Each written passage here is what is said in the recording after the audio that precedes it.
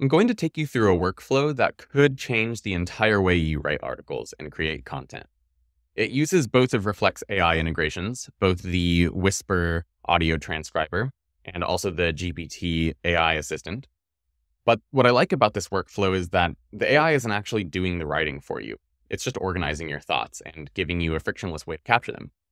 So basically, it works something like this. You're going to create an audio memo, either on the browser version where I am here, the desktop app, or the mobile app. If you're on browser or desktop, the record symbol is going to be right up here. And if you're on the mobile app, there's a plus sign in the top right-hand corner that you can tap and hit transcribe audio. Either one will work. So you're going to record a voice note. You're going to have Whisper automatically transcribe that voice note. And then we're going to take the AI assistant and have it turn that transcribed voice note into an article outline that you can then write around. So I've already recorded an audio memo here that you can see just because I thought it would be a little bit awkward to record an entire one. This one here that I've done is about an article idea I had of how note-taking has helped my mental health. But just to kind of give you an idea, I'll do a short one here using this, just so you can see how the transcriber works if you've never used it before. So you can see I just recorded a small note. My photo's covering this down here, but it's processing the audio memo, and it will append it to your daily note once it's processed, which we'll probably see here in a moment. So I will get started with this one that I've already marked here.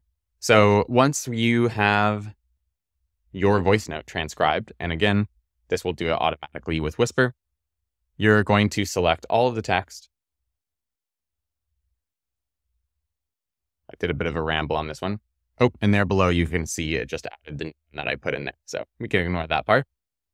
But once you have it all highlighted, I'm going to click the symbol for the AI assistant, or you can also use Command J.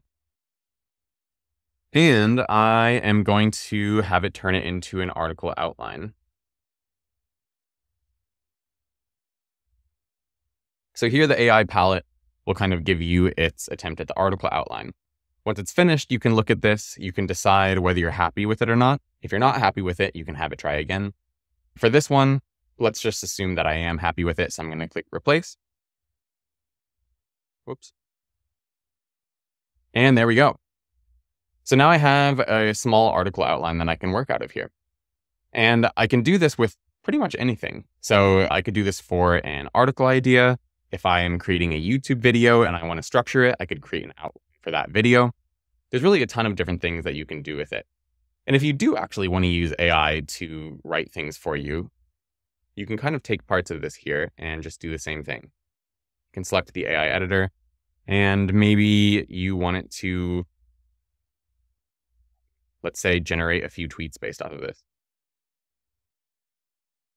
And there we have some tweets that I could then copy in and use. So you can see there's a ton of different things that you can do with this, but I have to say my favorite use case is just getting an article outline. It not only speeds up my writing process immensely, but it really, really helps me overcome writer's block or just getting started with an article. Sometimes I won't even use the outline it generates for me, but it gives it an immediate point for me to start at. And it honestly makes me love writing articles a lot more. So I find that I record a lot more of my thoughts, and I find that I've just started writing a lot more with this.